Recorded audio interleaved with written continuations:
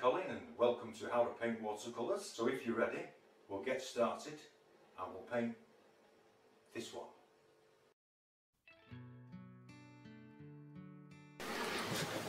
Hello YouTubers and welcome back to my channel, How to Paint Watercolors with me Colin. So I'm just leaving a thin film of water on the paper. It's been stretched. Right, Naples yellow. It was made just dry off around the farmhouse. Bringing it down over the background hills. We will be putting them in one at a time and separate. So we'll be allowing the paint to drift down the hill and then we'll be drying them off so we can move to the next one. Indian yellow, this just a little, just to give it a bit of brightness. French ultramarine and alizarin crimson. I've made 2 washes of this, well 3 washes. One's to the blue side that's reasonably weak, which is this one. I even think that's just a little bit too strong. And one is made to the stronger side. And one is made to the red side. Just dropping in places the stronger one.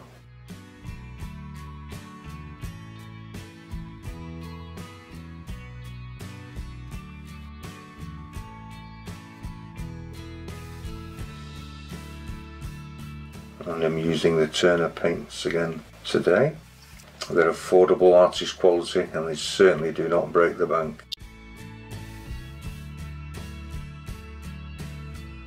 I think that's about all I want to do to the sky. I might bring some Naples yellow in here. Around the farm cottage. Maybe some Indian yellow here. Just creating a bright spot. A little bit pale through here. Just going to dry the river off.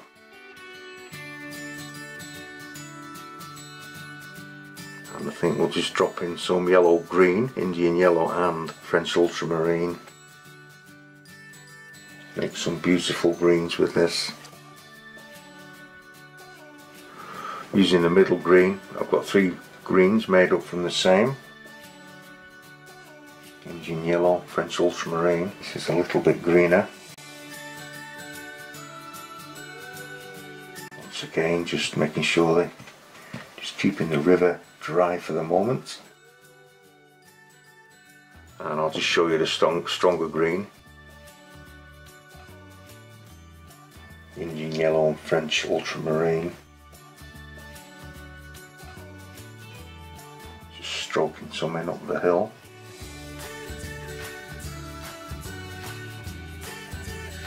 I just want to shoot in a little bit of French ultramarine on its own,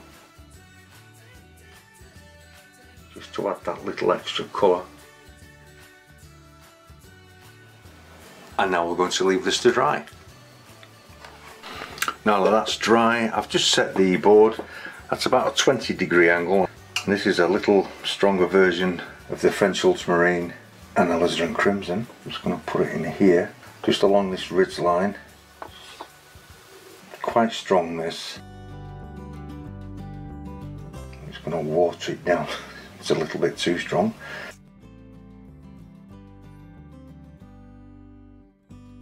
And I'm just going to add a little bit of the redder shade into it. Hardly noticeable, but it is there. I'm just going to very gently soften the bottoms off. And I'm just going to re-wet this back hill first, well this back mountain first. Some clean water. French ultramarine and alizarin crimson again. Well, this is the sky colour wash, it's more of a blue colour. Really want this to go on quite pale. So you almost can't see it as it reaches that back hill. And I just want to drop a tiny bit of the red into that. And I'll just see if this will scrape out just a few crags.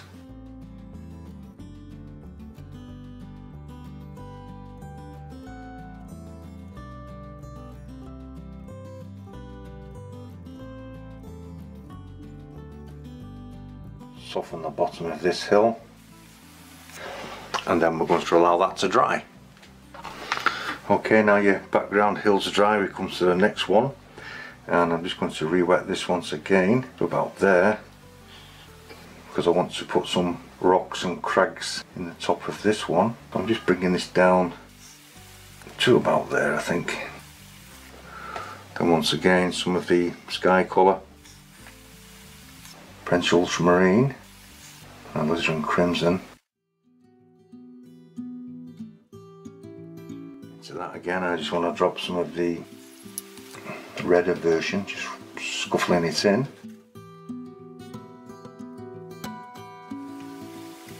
Softening off the bottom. And taking some of my yellow green, Indian yellow and French ultramarine. Just bringing this up to meet it. And on the ridge line, French ultramarine again with Indian yellow. But this one has the green bias to it, it's more greeny. French ultramarine and burnt umber. It's varying shades I've done here, so I'm just going to move to the lighter one, which is in the middle. Peeling it off as we come out into this corner here. Soften it off. Remove excess off the bottom.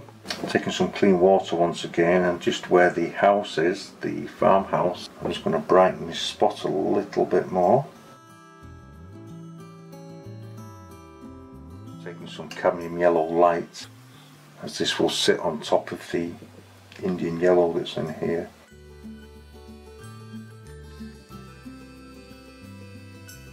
Softening the bottom off of this as well.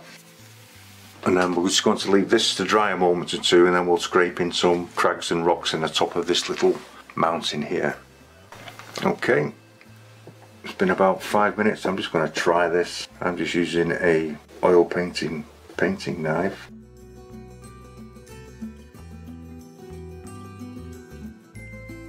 Again with a damp brush, just softening the bottom gently. Softening the bottom of this as well. And we're going to leave this to dry completely. Now that that's dry, I'm just going to take some clean water, and I'm just going to come up to this ridge line here where this hill is scalloped out, and we'll put the light side into it.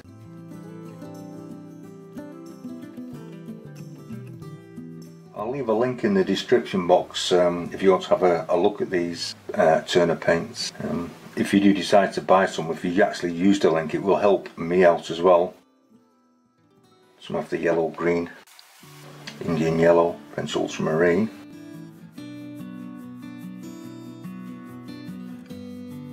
Just softening it out slightly.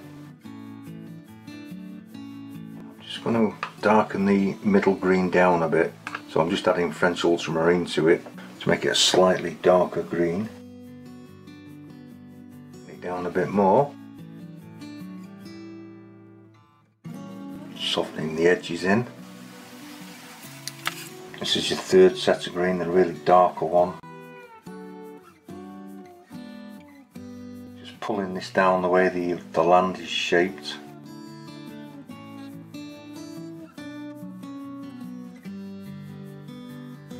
And an eye on it while I just keep gently softening it. Soften this into the middle ground here. We have to leave this little bit to dry off as well. Now that that's dry, I'm just going to re-wet the back side of this hill, and this side of the hill will be darker because it will be in shadow and helps to give more interest into your painting. So I'm just re-wetting this, and I've just taken some French ultramarine and added a little bit more to the other colour, just to make it a little darker. In we go. French ultramarine once again with Indian yellow to make the green. And while it's like that, I'm just going to throw some of the really dark in.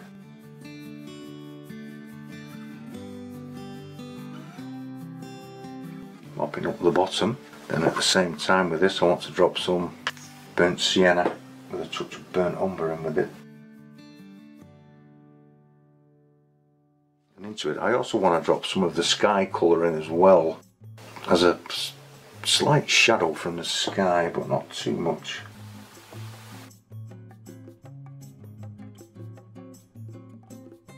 Some clean water here again as well, onto the shoreline. So again some of the yellow green.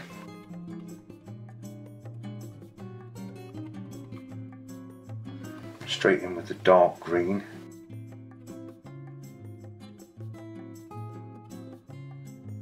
Just re-wetting this side of the riverbank and where the house is, farmhouse. Once again, some of the yellow green. Cadmium yellow light once again, just to bring the shine back into this.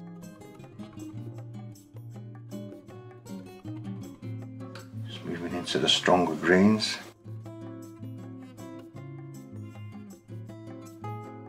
Just darkening this violet down with some burnt sienna.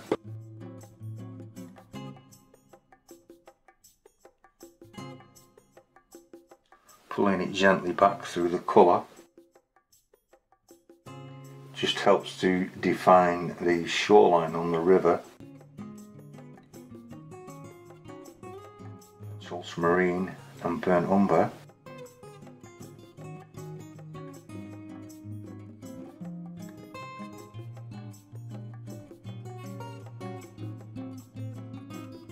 French ultramarine and sepia, just drizzled in places.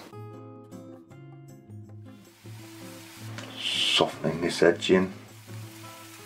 And I just want to take a weak wash, a very weak wash of French ultramarine.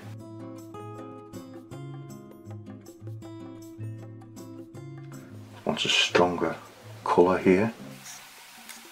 Same colour, French ultramarine. Peel it off where it comes into the ground so it doesn't look like you've stuck it on.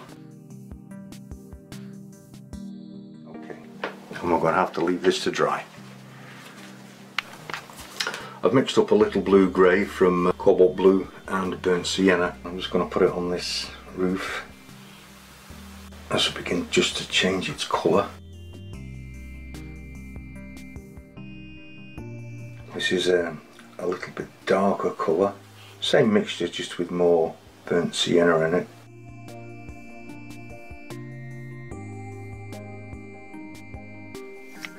Breaking open the mop brush. I'm just going to put a few brushes in here.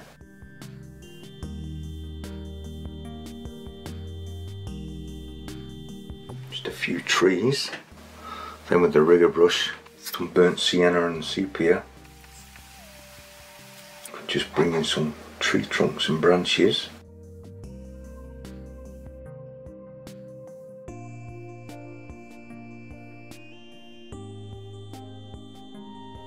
Move to a little darker one. Move into a darker colour. French ultramarine, burnt umber.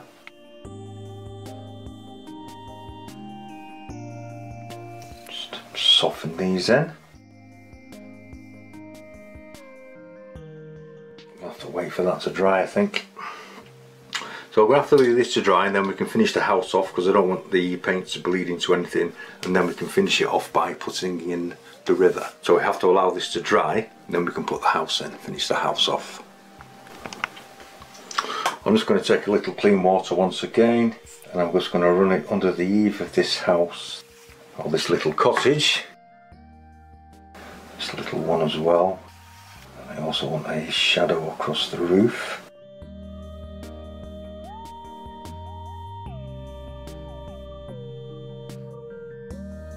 Just picking out a few roofing tiles.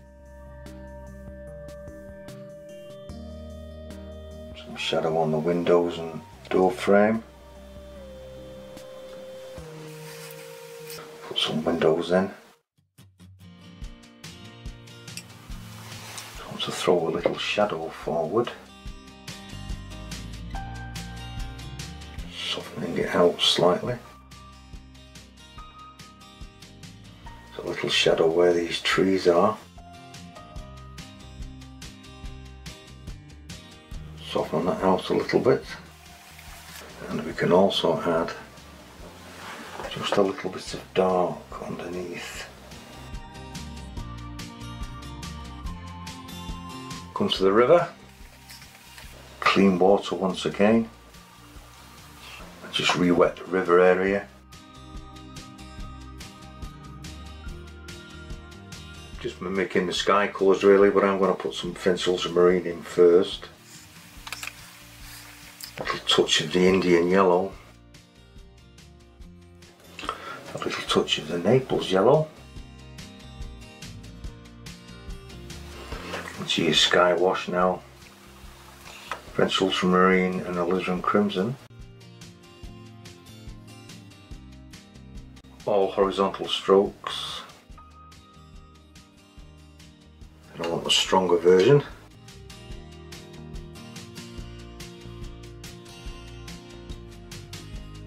Burnt sienna and sepia. Just mimicking the shoreline.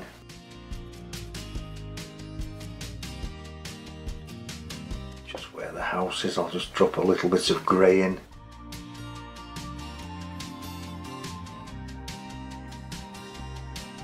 French ultramarine and alizarin crimson again, but this is the red violet. Just taking some of the green and I'm just mixing some of the French ultramarine and burnt umber into it, just to really darken it down. And just in the foreground here.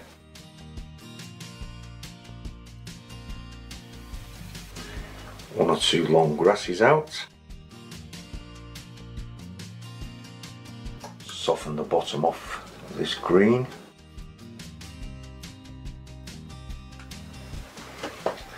Maybe one or two blades of grass over here.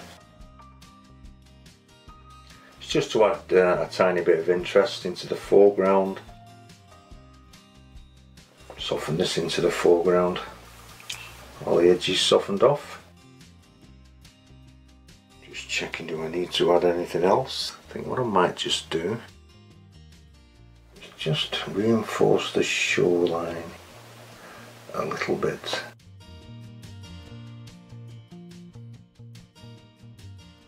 Okay, and now I'm just going to leave all that to dry.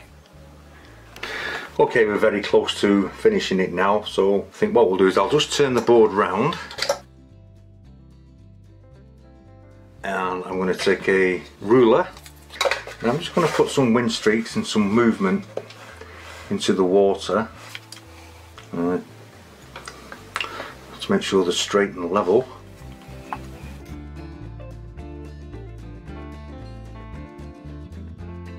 And if you've enjoyed this video, please click the like button and subscribe. Subscribers are always welcome. Be my guest to leave a comment.